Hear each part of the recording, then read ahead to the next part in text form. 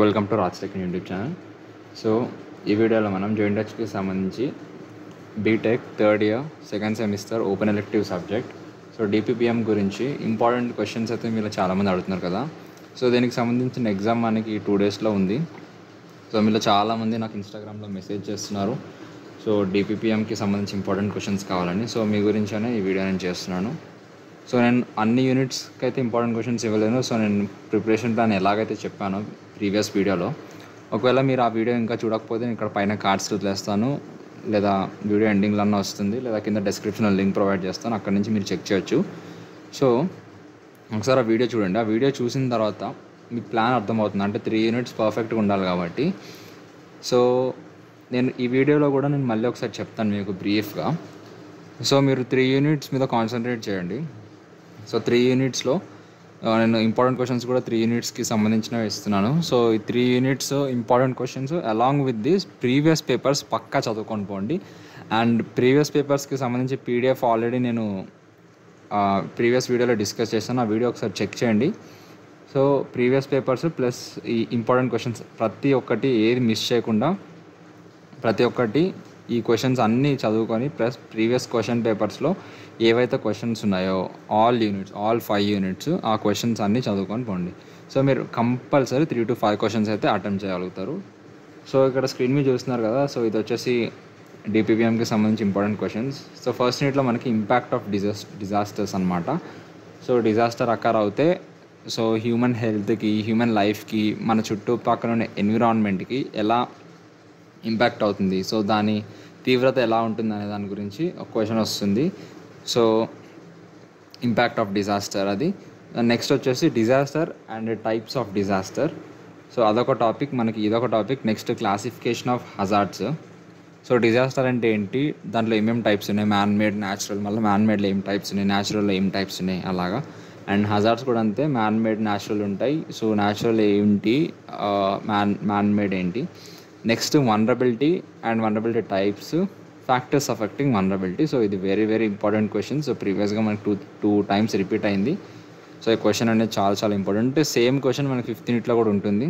So compulsory మీరు నేర్చుకోండి. And next వచ్చేసి relationship between hazard, vulnerability and disaster. So ఇదొక టాపిక్ అయితే ఒకసారి చూసుకోండి. ఒక చిన్న ఫార్ములా ఉంటుంది, అదొక ఫార్ములా మీరు నేర్చుకోండి. అండ్ నెక్స్ట్ వచ్చేసి risk management and risk reduction. అంటే రిస్క్ మనం ఎలా మేనేజ్ చేయాలి అండ్ రిస్క్ని ఎలా రెడ్యూస్ చేయాలి, డిజాస్టర్ రిస్క్ని ఎలా రెడ్యూస్ చేయాలి. సో దీనికి సంబంధించి 2 క్వశ్చన్స్ ఉంటాయి. సో 2 క్వశ్చన్స్ డిఫరెంట్ క్వశ్చన్స్ అనమాట. Risk management separate question and risk reduction separate question.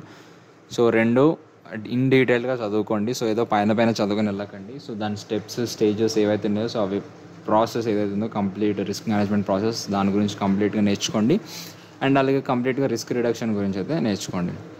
ఆ తర్వాత కెపాసిటీ బిల్డింగ్. కెపాసిటీ అంటే ఏంటి, సో మనం దాన్ని ఎలా బిల్డ్ చేసుకోవాలి, దానివల్ల మనకి యూజ్ ఏంటి అనే దాని గురించి మీరు చదువుకోండి. నెక్స్ట్ వచ్చేసి మిటిగేషన్. ఇది కూడా చాలా చాలా important and very oftenly used word అనమాట. సో మీకు క్వశ్చన్ పేపర్లో కంపల్సరీ టర్మ్ అయితే ఎవ్రీ ఇయర్ మీరు ఏ క్వశ్చన్ పేపర్ చూసినా ఈ టర్మ్ అయితే కనిపిస్తూ ఉంటుంది. సో మిటిగేషన్ ప్లానింగ్ ఏంటి, మిటిగేషన్ మెజర్స్ ఏంటి. సో ఈ విధంగా మిటిగేషన్కి సంబంధించిన ప్రతి సబ్ టాపిక్స్ వదలకుండా కంపల్సరీ చూసుకోండి. సో ఇవి ఫస్ట్ యూనిట్లో టాపిక్స్ అయితే. సో ఈ topics along with this previous papers అయితే కంపల్సరీ మీరు సర్చ్ చేసి, లేదా మీకు యూట్యూబ్ ఛానల్లో ఉంది కదా ఆల్రెడీ మనది, సో ప్రీవియస్ వీడియోలో, సో దాంట్లో ఒకసారి చెక్ చేయండి. సో ప్రీవియస్ పేపర్స్ ఉంటాయి. సో అందులో ఉన్న క్వశ్చన్స్ ప్లస్ ఈ ఇంపార్టెంట్ టాపిక్స్ ఫస్ట్ యూనిట్లో మొత్తం అన్నీ కవర్ చేయండి.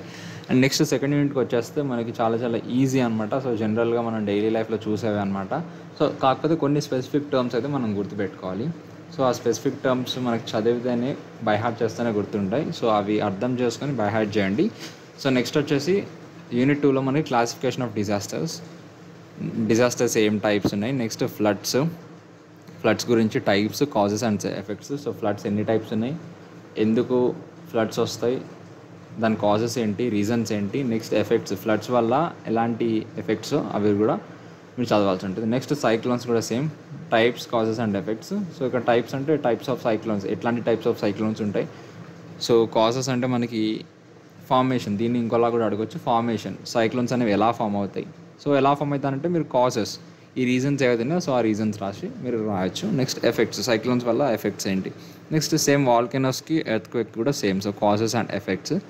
నెక్స్ట్ ఇక్కడ మెజర్ ఆఫ్ ఎర్త్క్వేక్ అంటే ఎర్త్క్వేక్ని మనం ఎలా మెజర్ చేస్తాం, ఎర్త్క్వేక్ ఎంతవరకు మనకి ఎంత స్ట్రాంగ్గా ఎర్త్క్వేక్ వచ్చింది దాన్ని ఎలా మనం మెజర్ చేస్తాం అనేది మెజర్ ఆఫ్ ఎర్త్క్వేక్. సో దీనికి సంబంధించి కూడా ఒక ఆన్సర్ మీరు చదువుకోండి. Next tsunamis. So tsunamis causes and effects, దీన్నే మనం ఫార్మేషన్ ఆఫ్ సునామీస్ అని కూడా అంటాం. సో సునామీస్ ఎలా ఫామ్ అవుతాయి, దాని ఎఫెక్ట్స్ ఏంటి. Next industrial pollution. సో ఇవన్నీ general topics, industrial pollution, acid rain, chemical spills. So ఈ జనరల్ టాపిక్స్ ఇవి కంపల్సరీ మీరు చూసుకోండి. కొన్ని స్పెసిఫిక్ టర్మ్స్ ఉంటాయి, దాంట్లో ఆ టర్మ్స్ అయితే మీరు గుర్తుపెట్టుకొని చదవాల్సి ఉంటుంది. Next hazard and vulnerability of India. So hazard and vulnerability profile of India, అంటే మన ఇండియాలో హజార్డ్ అండ్ వల్నరబిలిటీ ప్రొఫైల్ ఎలా ఉంది అనేది ఒక ఆన్సర్ ఉంటుంది. సో అది కూడా మీరు చదువుకొని వెళ్ళండి. సో ఈ టాపిక్స్తో పాటు ప్రీవియస్ ఇయర్ క్వశ్చన్స్ ఏవైతే ఉన్నాయో సెకండ్ యూనిట్ నుంచి, సో ఆ క్వశ్చన్స్ అన్నీ మీరు చదువుకొని వెళ్ళండి. మనకి ఇప్పుడు టైం లేదు కాబట్టి కంప్లీట్ సిలబస్ చదవలేరు ఎవరు, సో అందుకని మీకోసం నేను ఈ ప్లాన్ అయితే చెప్తున్నాను. సో ప్రీవియస్ ఇయర్ క్వశ్చన్స్ ఏవైతే ఉన్నాయో సో అవి along with this all topics అనమాట. సో ఇవన్నీ మీరు కవర్ చేసుకునేలా చూసుకోండి. నెక్స్ట్ థర్డ్ యూనిట్లో వచ్చేసరికి impact of disaster on environment. So మీరు ఫస్ట్ యూనిట్లో ఏదైతే చదివారో సేమ్ అదే ఇక్కడ రిపీట్ అవుతుంది. సో డిజాస్టర్ వల్ల ఎన్విరాన్మెంట్కి ఏం ఇంపాక్ట్ ఉంది. So next economic consequences, ఎకనామికల్గా disaster వల్ల ఏం ఇంపాక్ట్. నెక్స్ట్ పొలిటికల్గా ఎలా ఇంపాక్ట్ అవుతుంది. నెక్స్ట్ మన క్లైమేట్ చేంజ్కి రీజన్స్ ఏంటి. సో ఇవన్నీ జనరల్గా మనం డైలీ లైఫ్లో చూస్తూనే ఉంటాం. కాకపోతే టర్మ్స్ ఇక్కడ వచ్చేసరికి మనకు చదివేసరికి టర్మ్స్ ఉంటాయి అనమాట. ఆ స్పెసిఫిక్ టర్మ్స్ మనం గుర్తుపెట్టుకోవాలి. Next urban disasters and it's types. మనం అర్బన్ డిజాస్టర్స్ని ఎలా ప్రివెంట్ చేయాలి, ఇది కూడా చాలా చాలా ఇంపార్టెంట్ క్వశ్చన్. సో ఇది కంపల్సరీ వచ్చే ఛాన్స్ అవుతుంది. సో దీన్ని కూడా మీరు ఇన్ డీటెయిల్గా చదవండి. అండ్ నెక్స్ట్ వచ్చేసరికి health and psycho social issues. So disaster వల్ల హెల్త్ ఇష్యూస్ ఏమొస్తాయి, సైకలాజికల్గా ఏమొస్తాయి, సోషల్ ఇష్యూస్ ఏమొస్తాయి. సో ఇదొకసారి మీరు చదువుకోండి. Next demographic effects of disaster, అంటే ఏజ్ పరంగా కావచ్చు, జెండర్ పరంగా కావచ్చు. సో ఇలాగా సో డిజాస్టర్ వల్ల ఎలాంటి ఎఫెక్ట్స్ మనకి ఏజ్ పరంగా, జెండర్ పరంగా ఎలాంటి ఎఫెక్ట్స్ రేజ్ అవుతాయి. సో దానికి సంబంధించి ఆన్సర్ కూడా చదవండి. Next global and నేషనల్గా disaster trends ఎలా ఉంది, అంటే ఎప్పుడెప్పుడు అకర్ అవుతున్నాయి, ఎలా అకర్ అవుతున్నాయి, సో కాజెస్ ఏంటి, so global and natural causes ఏంటి. సో ఈ విధంగా మీరు చదువుకోండి. సో దీంతో పాటు థర్డ్ యూనిట్కి సంబంధించి ఏవైతే మనకి ప్రీవియస్ పేపర్స్లో క్వశ్చన్స్ ఉన్నాయో సో అవి కంపల్సరీగా మీరు ఒకసారి చెక్ చేయండి.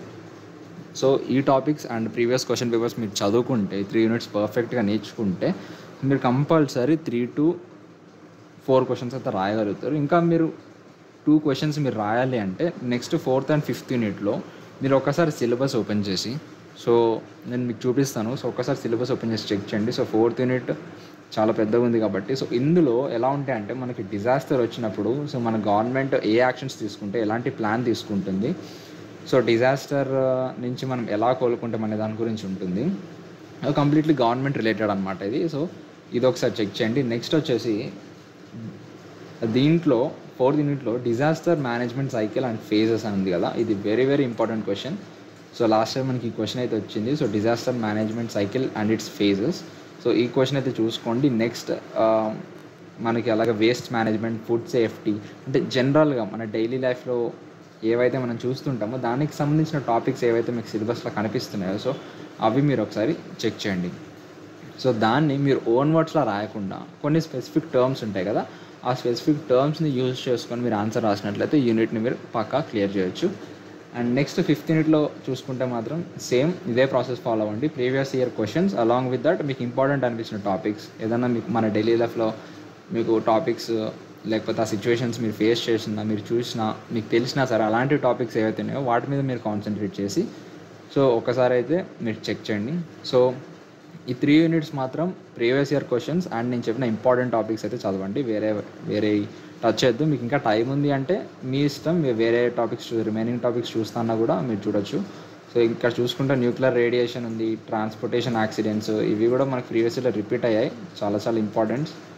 సో మీరు చెక్ చేస్తుంటే చెక్ చేయండి, అవి కూడా మీకు టైం ఉంటే. సో ఎలాగో మనకు కవర్ అయిపోతుంది. సో నేను చెప్పిన topics plus previous year questions మీరు చూసారంటే ఆబ్వియస్గా మీకు కవర్ అయిపోతుంది.